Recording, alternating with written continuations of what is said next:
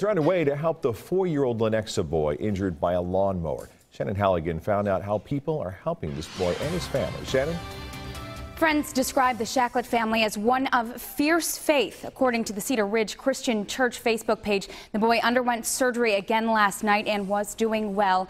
Truett's dad accidentally ran over him with his lawnmower Sunday afternoon. The little boy lost his leg and doctors worked to save his arm.